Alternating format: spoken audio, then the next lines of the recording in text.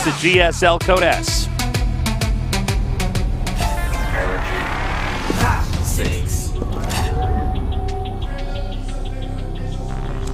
Over here in the upper left, our first Protoss player, he is SK텔레콤 T1 paralyze, 정경두.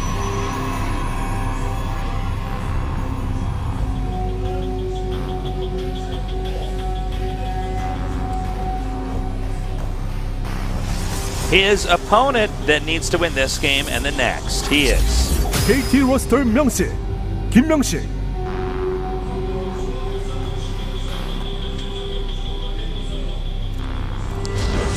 All right, we'll see if MyuNgSiK can do a bit of a better job this time. If he bombs out 0-4, I'm going to be quite sad about that. I really appreciate this guy's play. And look at that. That is an 11 gate. Yep. So this is specifically a Zest build, I would say. This is probably 11 gate Oracle. Oh, wait. He went 11 gate 13 gas? Okay, never mind. Okay. So this, I guess this is just a very quick, like, definitely a very quick Mothership Core. I think Stalker and Zealot, maybe? And just go over and put some pressure on? I guess. Let's see. I mean, I'm trying to think of really what the real, because I mean, everything's on the line right now. You know. Yeah. It's not like he's going to have some funny gimmick build when he's like in the winners match and he already won the first game. You know. Yeah. This is clearly something he's saying. Well, this is the build that has to work, and I'm going to use this now. Well, you know what? Getting a super quick Mothership Core on this map is quite nice because it flies straight across. And sometimes, you know, they won't have their Stalker there. You get there before their Mothership Core really is even out. You know, maybe you kill some probes. You definitely get to scout what they're doing. Yeah. So it's a cool opener. I do believe that's what he's going to do here. We'll see in a second. Maybe a Warp Gate Rush as well. Not completely sure. He could. I mean, this could just be a slight variation to Zest 11 gate Oracle opener. We'll see. Oh, it is. Okay. Okay. So quick Stargate. I could have sworn he didn't get his gases on 13 probes, but I wonder if I don't think he would have just made a mistake here, but no. I mean, the thing is, the build could have been updated from the last time that I witnessed it, but or just slightly different. Anyways, it's a super quick Oracle build, and it's very powerful. It's something that Zest does a lot and has a lot of power with. And Zest being on his team, it's not very surprising he's using it on this map. Well, let's see how hard this is actually going to hit Paralyze here. Because, you know, this is one of these builds where a few seconds difference makes a big difference. Especially when you're talking about an Oracle. I mean, these units deal damage so quickly. Yeah, and it's insane. He does go for Phoenix. Oh, wow, okay. Which, you know, isn't that surprising considering the map. Because this is such a Stargate map that if you go Oracle and your opponent has a Stargate and goes Phoenix, you're way behind to start. Like, that is a terrible situation to go into because you just lose the Oracle and your opponent has a higher Phoenix count, and then you have all this gas you spent that does nothing for you. So he's going to go ahead into Phoenix, which is quite strong. We got 3 gates here from Paralyze. The Phoenix initially is just going to come in here and survey the situation. And that's everything you basically needed to see. He even saw the Chrono there being used on the Twilight Council for the Blink, obviously. More Phoenixes are gathering up now. Well, we'll see what he does to try to block this. Now, yeah, a couple gateways, that's fine to make a bunch of gateway units with, but he needs more than just, like, Stalkers and Phoenixes generally. Like, we've seen people do really nice holds with this. You know, Blink, obviously, you out-micro your opponent, but with Phoenixes, you can lift some units. I guess it can be done, but without... Ooh. Now the Nexus Cannon was triggered, but the Mothership Core is going to go down. And really nice control here. In fact, yeah, and that's right, the Stalker does get out. Yes, all 3 get out. That's very nice. Okay, well, this is awkward.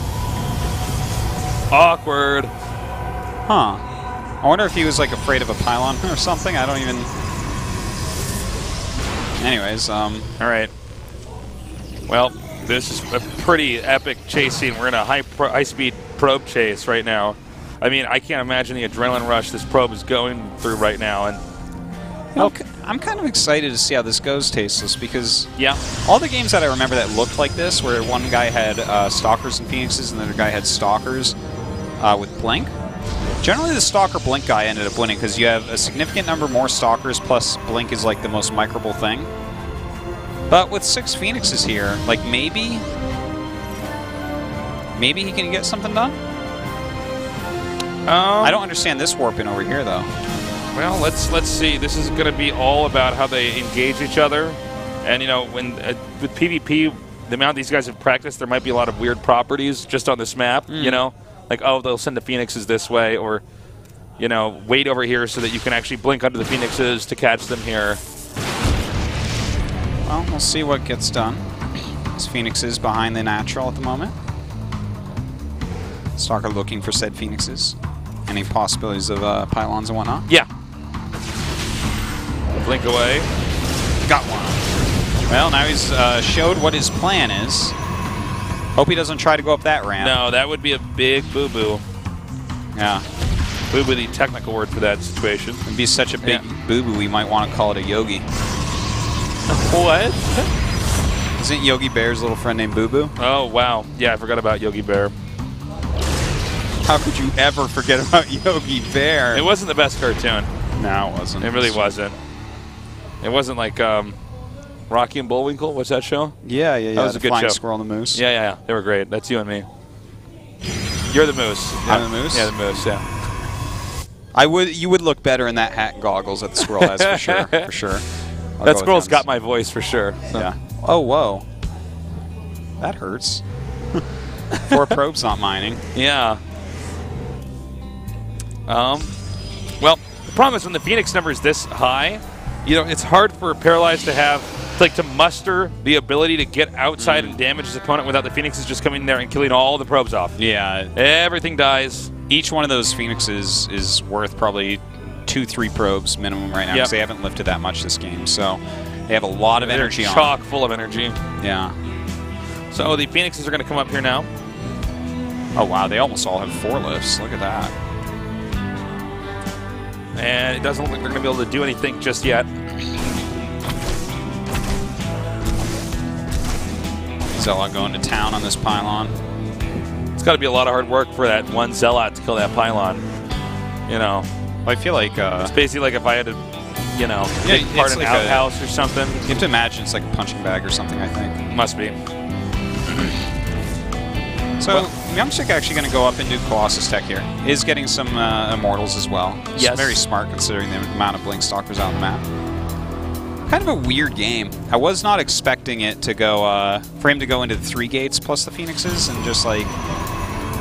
I guess Paralyze has played quite well against it though when you think about it, right? He's up 4 probes at the moment. He's got good set of tech. He's getting some upgrades. He's pretty safe. Can't really complain about it, but the thing that can be said for MyuNgSiK is he has quite a few Phoenixes to work with, and he's really known for how good he is with air units, so I'll be interested to see how he utilizes these in upcoming bigger battles with like Death Balls and whatnot. Yeah. Like, is he just going to... You know what's funny? I actually thought this was not going to be as much of an idle mid-game. Yeah. The way they were opening up, I thought it was going to be a lot more in-your-face action, but they definitely are showing a lot of respect towards each other. Yeah. And really not taking any drastic risks. I would say early that, on. yeah, I guess it was Paralyze's choice, kind of. Like, Paralyze, if you want to go attack, you can do that. Ball's in your court, bro. Yeah, and then MyuNgSiK is the one that kind of has to deal with it. But with Paralyze just sitting at home, there's like MyuNgSiK doesn't really have a choice to go in and do damage because, you know, his Phoenixes, they need to like go where defense is not and stuff, you know? And that's just, if he's sitting at home, he just can't go there, so he just has to sit here and wait now. But he's added quite a few gateways. Huh. He's got Colossus Tech, he's not really using it. Is he just going to try to bust him with some Immortals, gateway units, and a bunch of Phoenixes? Possibly. Let's see what happens. Single the Colossus is moving out across the map. Yeah, it's going to stomp on force fields. It's really all it's for. That's absolutely true. And then we have a hallucinated Colossus as well. You know, I guess with this many Phoenixes and 2 Immortals, if he just picks up his opponent's Immortal, maybe helps to kill off a little bit else, he might be able to just bust. Well, we're going to find out if that's the case now. The Phoenixes are in a pretty bad spot, though. Well, here we go. Time Warp's all over the place. The Phoenixes come in and lift up quite a few units right now. The Zealots coming in oh so slowly, but after they get outside that Time Warp, they can be quite useful. Yeah, a lot the Zealots are stuck in the back. That's really bad. Yeah, definitely an issue. kind of hard to call this battle right now. We have some more Stalkers coming in here, but those Zealots really in the back, that was a pretty big mistake. We have the, is the Immortal gone? Oh, no, there it is. It got picked up for a second. Yeah, well, there's the Immortals are all gone now for MyuNgSiK's side. Yeah, yeah. Oh, I know. I was talking about for Paralyze. Well, that did not work, and I think some of that was due to the fact that we had about 4 to 5 Zealots stuck in the back. Yeah, I think it may have still been a loss, but it certainly would not have been as lopsided. Yeah, and this is the phase where you want to go Zealot Archon. Well, MyuNgSiK is like in really terrible shape now. Just now getting his gas. It was a very interesting opener for sure. Oh wow, zapping the Phoenixes even. A very interesting attack, I guess, is the best way to put it. I've never really seen anything quite like that. Well, you know, he's so technical that I wonder if there's like more to that, you know, under certain circumstances you can just do this. Yeah, like if your opponent, I feel like because that was like a certain level of player that's going to do very well, like the player that's like low pro, like a code A guy or a code B guy maybe, where they're like maybe teching a little bit too much at that point. Like your average Joe pro. Yeah. You know, with MyuNgSiK getting his 2 gases this late, it's really hard to compete with a guy who's got Zealot Archon just being pumped out so quickly. You know?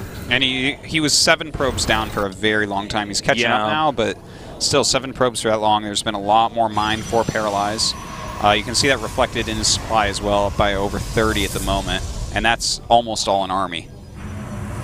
Okay, so, well, this is pretty straightforward. I believe so. Unless, you know, I don't know, MyuNgSiK walls himself off with pylons or something, and then just decides to lose this game 5 minutes from now. That's literally exactly what I was thinking. The only way for him to live is to try to, like, maybe make gateways as a wall. Pylons don't even have enough health. I don't think gateways even do either. Yeah, and so, you know, I think he flew in and sniped the Mothership Core as well with that High Templar. Oh, did he? I think so.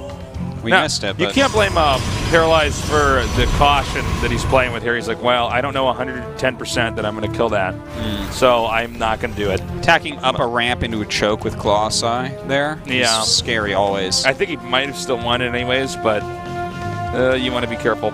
So he's going to back up, and really all you have to do from Paralyze's position is just stop MyuNgSiK from having a 3rd base, and you just win. Like it's like StarCraft 101. I mean, I have a base, he doesn't. Now the problem is his, not mine. All I have to do is wait for him to try to do something, and I shut it down. Well, I think at this point, it seems very likely, if I'm Paralyzed here, that an all-in is going to come. Your opponent is committing so heavily right now to Colossus. I do like the 2 Immortals in that Warp Prism. He can actually drop that wherever he needs to.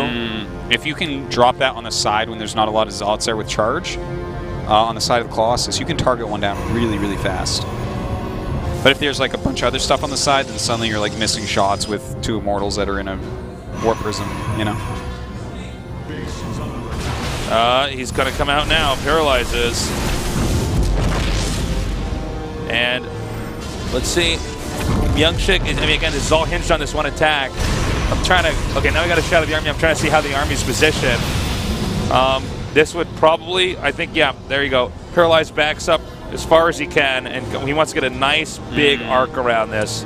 Yeah, he wants this to look like Pac-Man's mouth, and you know, MyuNgSiK's army is the little ball that Pac-Man's trying to eat. Yeah, and if you're not old enough to know Pac-Man, just think of Tasteless's mouth.